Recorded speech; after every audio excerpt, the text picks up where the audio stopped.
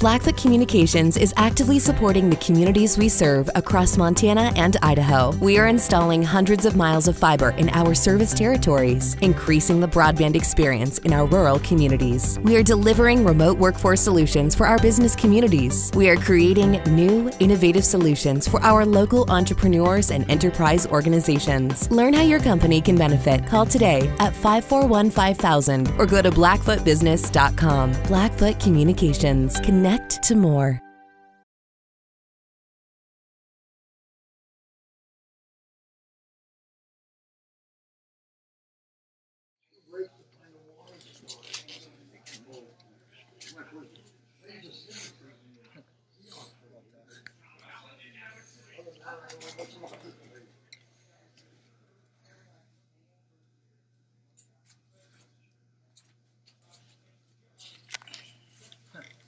All right. We'll start with some opening thoughts from Coach and then open it up to questions.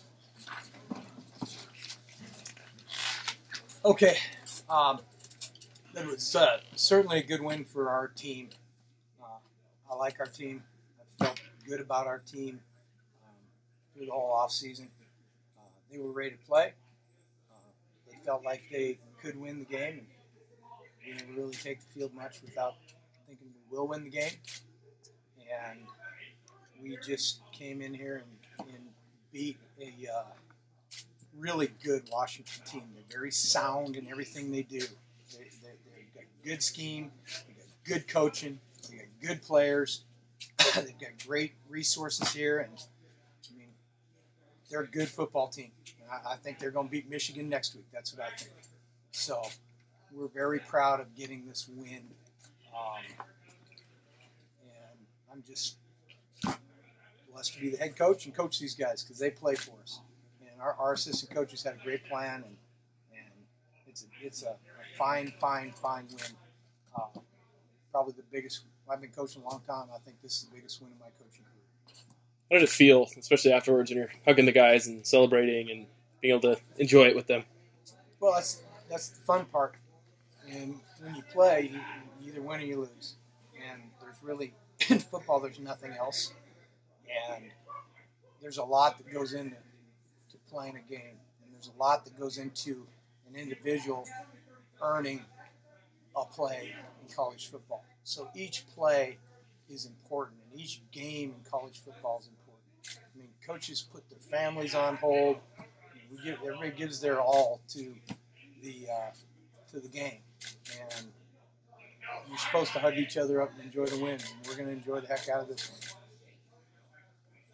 You know, Washington marched down the field at first drive, but then nothing after that. Help now. Penalties. Was there something you saw on that drive that you guys were able to change or do better throughout the game, or did you change anything defensively after that drive? No, not at all. Not at all. We just did our thing. And our thing's being physical, play fast, tackle. And that's what we did all night. And you talked a lot about your defense throughout camp and how deep you thought they were. Did you expect a type of performance like this? I mean, I expect a couple things. I expect us to play hard. I expect us to chase the ball, and I expect us to tackle. So that's what I expect. And that's what we did. I think the three linebackers were sort of the embodiment of that tonight. I mean, O'Connell, Wellnell, Jace Lewis. How well do you think those guys played, and how do they help the defense? Well, you know, I'll see the film, obviously, but it'd be hard to say anybody in our defense didn't play pretty dang well when we took the number 20 team in the country and held them to 7 on their home field. Cam, obviously you're from the state. What does this mean for you? Hold on a second, let me move the microphone here. Oh, sorry, I just had one microphone, guys. Just move it back. Yeah, no, it was awesome. This place is big time. It was surreal for sure. You know, like I was saying all week, it's just another football game, and you know, we went and showed that today. And you know, I have a heck of a team around me, and I'm blessed to be a part of this team. Cam, your guys' resiliency on offense was really a big part, especially that second half. You know, just kind of struggling in the first half with their defense, but you know, those last couple of drives, what did you guys see? Were you able to take advantage and get first downs and keep drives going and ultimately score and take the lead? Yeah, I mean, you said it's just resilience. You know, our old line played amazing. Our running backs, you know, they ran the ball really, really well. And you know, like I said, I just had to do my job, and you know, cards fell. You think you faked the entire state of Washington out on that handoff, and when you took it across the goal line, what did you see on that play, and how did that feel diving across there and giving you guys the lead? You know, the coaches made the reads really clear to me during the week. You know, I just executed my job just like everybody else. On that last drive when you're watching the defense, like, what were the nerves like, and when Marcus gets that pick, like, what were the emotions like? It was crazy. It was crazy for sure. Nice to stop on 4th Yeah, and 10. it would have. I mean, it was stressful. Gave him a reprieve by missing the field goal and getting stopped, not getting stopped on 4th and 10. I mean, golly, we made it hard on ourselves. How did it feel when you dove into the end zone for that touchdown and just getting mobbed by all your teammates? It was awesome. I mean, you know, like I said, we were working all week, and to be able to score some points for the Montana Grizzlies it's a great feeling. Kevin? Oh, go ahead. I was going to say, how does that compare to any other moments you've had on the football field? No. Why not? You know, scenario setting, you know, all of it. Yeah, this is going to go down as one of the best, you know, defensive performances by the Grizz ever. What was it like being a part of that, and just how would you just describe what it's like getting a win like that? Oh, it was big being a part of this, going out there and beating a good UW team, and just all the guys just playing, hyped up. It's a good time. For you, Gavin, you're like Cam. You're from Washington too, just down the road. You know, when you're on the field and Marcus gets that pick, what's going through your mind? What were the emotions like on that defense to get that stop? It was big time. I almost cried. It was good. The drive before that too, you know, Justin gets a couple of pass breakups, gets the offense the ball back. You know, at that point, did you guys feel like you had it in the bag, especially with how well the defense was playing? No, we never felt like we had it in the bag. We just went out there and kept playing. Gavin, your second pick, I mean, were you just like, wow, this is happening again? I mean, it was the same thing, basically. Off his hand, popped up right to you. It was nice. It was just a gimme. I had to go and get it. Yeah. Did you notice Washington's offense tried changing anything throughout the game? Coach, obviously for you, I mean, you said this is the biggest win of your career. Done a lot of these, but like, what in the end there, like, what were your emotions like when it's late in the fourth quarter and it's there and you have chances earlier to win it and things like that? Like, is this a game that, like, maybe late you were getting a little bit more nervous or anxious?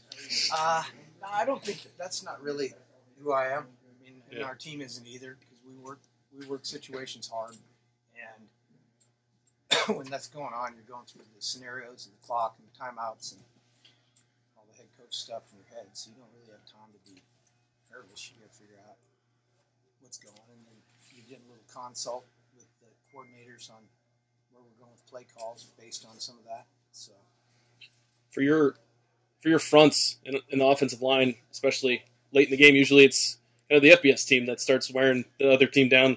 You guys get a big 3rd and 12 on a run, and you guys were kind of wearing them down. What does that say about your football team, and as far as just how good you guys are? It says, I mean, I guess, I mean, I've kind of held it as true. But I think it may be an indicator that what I've been saying is true, and that we're good up front on both sides. After the game, I saw on the field you got to kind of embrace your son, which, I mean, must have been great for you. What did you say to him? What was that like for you? Well, it was funny because pre-game, I still have a lot of friends that work in the department in town here, and there, a lot of them came up and said, I can't believe that little kid who used to run out on the field and raise hell out here during practice is now playing on it. But it was more just all he said was, how about that? And I said, how about that? That was it. Nothing too revolutionary. When you're coming off the field, Bobby, the crowd, you know, there's a really good contingent of Griz fans here. Yeah, it was awesome. You know, I mean, we travel well. Yeah. So in that moment for all you guys, I mean, it's just they're chanting names. There's just a whole people in that section. What was that moment like as you guys walked off the field winners in this one? Well, like Washington, Montana football is a powerful presence in our region. And like Washington, people in Montana care about the Montana Grizzlies. They eat, sleep, drink, pray Montana football. So it's awesome. It's it's one of the reasons why it's the greatest place in the world to play and coach. Is our people love the Montana Grizzlies as much as we love the Montana Grizzlies. What do you think you guys should be ranked in the nation next week? I don't think I'm on the voting deal, so it don't matter what I think. If you voted, we got a lot of games. We'll be right where we need to be. Where would you vote us? Probably top 3. Who do you think does? It's hard to vote against North Dakota State and James Madison. Why? What'd they do today? That's a good point. I think they might have won. They sure as hell didn't beat one of the best programs in the history of college football. Right. Maybe I'll rank you guys at first. Thank you. Bobby, this is kind of a big picture thing, but these types of games, FCS teams beating FBS teams, are becoming more and more common. Now let's common might be the wrong word. Yeah, well, I would say let's differentiate a bit here. Okay. Okay, this isn't. I'm going to disparage another program if I say it, but this isn't Bemidji State now. This is the Washington Huskies. Okay, uncommon. This is App State over Michigan. Make no mistake on that. Coach, last one for me. You kind of nodded to President Bodner there in the fourth quarter. You kind of touched on it, but I mean, a big football win, but I think you realize like what this can do for a university and just the state of Montana as a whole. What I did is we met. We had a chance to get together a week and a half ago. He asked me how I thought we'd do, and I told him we were winning. So I turned around and said, "I told you." Why did you think that a week and a half ago? We have a good team. It's about us. We have a good team. You said App State over Michigan. Everyone remembers the blocked field goal to end the game. What's going to be the memory that's imprinted in your mind from tonight? It was just to me, how well we played on all 3 phases. We didn't score a bunch, but we managed the game pretty well on offense. And for Cam to come back after struggling in the first half, I knew we were going to be all right when he hit the first 2 passes the second half, even though we went 3 and out. I said, okay, we're good. Our kicking game was awesome. Those guys played their tails off. So just a complete team win. I think we have, as we've all talked, I think we have a complete team, and I love our guys. I think before that touchdown drive, I think Cam was 4-13 passing. You guys haven't converted a third down. What gave you the confidence to stick with him? We almost converted about 3 of them. Yeah, penalties. But what gave you the confidence to stick with him? What did you think of that? Of what? Penalties? Mm-hmm. Do you think they were good calls? I'd have to go back and look at each of them, but some of them seemed like flags got thrown in there late. Interesting. I'm just interested in your take because I don't get to have one. Well, what gave you the confidence to? All right, good. Say it again. What gave you the confidence to stick with Cam at quarterback? Well, he's our guy. We're going to stick with him. He's a good player. He's our guy. Did you consider switching quarterbacks at all? No. In fact, we said that this morning. We ain't switching no matter what. So he went into the game. We knew they couldn't get to him and knock him out. So it's his game. Yeah. Questions? I wanted to ask Cam about, sort of the offensive line. I mean, you're playing a D1 or a Power 5 defense, ranked defense. You didn't get sacked once, I don't think. What did you think of the way that they played and, navigating the pocket back there? Our O-line? Yeah.